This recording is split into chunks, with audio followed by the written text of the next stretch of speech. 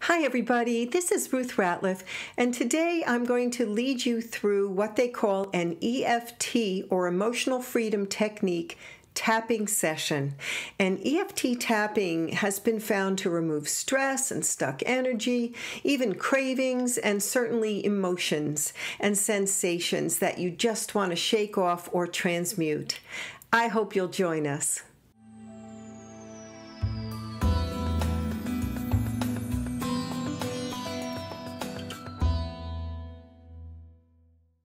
So emotional freedom technique, or EFT tapping, draws on the ancient Chinese practice of acupuncture, which I am taking right now, and I highly recommend it. It's an amazing modality for pain relief and relaxation. And that teaches that the body's energy actually travels along specific pathways. And there are certain points on these pathways, or otherwise known as meridians, that are stimulated that can improve our flow of energy. And tapping is a very easy to learn technique that literally involves tapping on your body on these meridian points. You start by focusing on a thought or an idea, a feeling or an emotion, by recalling a memory of an experience, or perhaps a sensation in your body. Like sometimes when I'm upset, I feel it in my stomach, my solar plexus, or some people get chest pain or feel it in their back. So you could recall a sensation as well.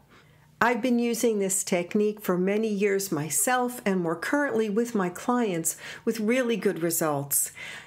It actually rewires or creates new neural pathways in your brain. And we all know that negative self-talk can create very well-worn paths, and it can turn into sometimes obsessive thought loops, and that can release our stress hormones like cortisol and adrenaline. And that keeps us in fight, flight, or freeze mode. So let's go over some of the points that we're going to be tapping on. First, while you're remembering or thinking about the feeling or sensation, you're going to be tapping on what they call the karate chop point, and you're seeing it's right here at the bottom part of your pinky. And you're just going to be remembering that feeling, that feeling, that feeling. And once you really get yourself into that sense of that feeling, you're going to be moving to the top of your head, and you're just making your hands into like little claws kind. And then you're going to move to above your eyebrows, and all the time you're talking about this feeling, and then the sides of your eyes, and then under your eyes, and then below your nose, and on your chin. And you are saying, hooking into this feeling the whole time. And then this is a point called K27. It's right below, if you see, you feel the little bumps of your collarbone, just go a little diagonally out, and then there should be a little fleshy point there. And that could be tender. And then I like to go right here underneath the ribs. And then I usually will come back to the karate chop point at the end. And then you can start that sequence over again. So let me take you through a sample sequence using one of my issues, performance anxiety. So I would basically be recalling how I felt before a performance. Oh, I love to perform, but I really don't like the way it feels. I'd be thinking about the butterflies in my stomach. The anxiety, how that felt, a kind of curdling feeling in my stomach. And maybe I'd be thinking about the thoughts that I would be having. Like, why do I do this to myself? I know I love to perform, and I know I can get past this, but this feeling of anxiety. And then I'm going to start with the statement, even though. So there's an even though. I feel like I'm a professional. Why am I still having this stupid performance anxiety? And even though I really don't like those butterflies in my stomach, And even though those butterflies in my stomach, I think, speak to a larger issue, and even though that larger issue is probably that I don't feel confident about myself, but even though I don't feel as confident as I'd like to, I still love and accept myself unconditionally.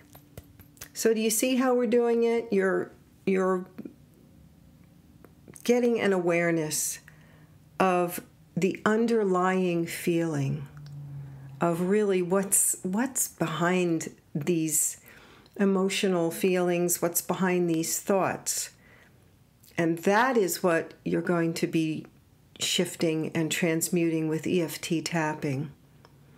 So let me take you through another that you can do. I'm going to just say even though, and you can plug in your statements. And it doesn't have to be, it could be anything. It's really a sequence of your own creating. It's for you. It's your personal mantra, as it were, to be able to release these feelings and these thoughts. So let's start out. We're going to get in that karate chop point. And just think of a time maybe when your voice was shut down. We all have that feeling, at least as little kids, right? That feeling. Think of that feeling. Say it out loud. What was the feeling? Was it anger? Was it shame? Shame's a big one. And then you're going to make a statement. Even though.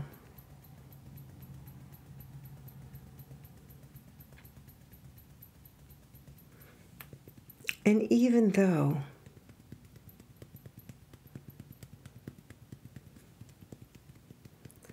And even though. You can put in your own. And even though, it doesn't have to be complicated. And even though I feel like this feeling is holding me back from who I am.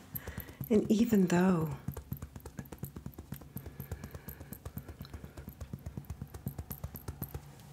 I still love and accept myself unconditionally.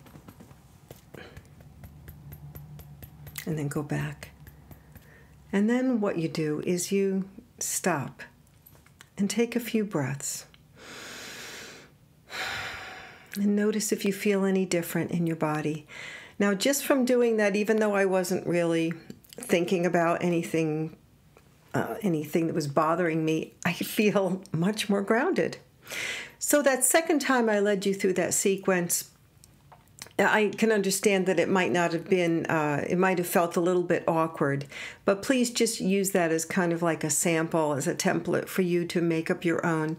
What I like to do too, which is even more empowering, is I will just say positive affirmations. I feel wonderful today. Even though I don't know why, I just feel so great. I am alive, and I am so grateful to be alive. It just feels like everything's going my way now, and it feels so wonderful. I am an awake and aware and fully expressed. I love myself. I am terrific.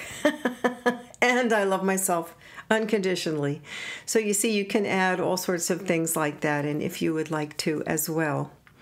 And one of the really big ways that you can supercharge this is by doing it in a mirror, looking at yourself while you're doing it.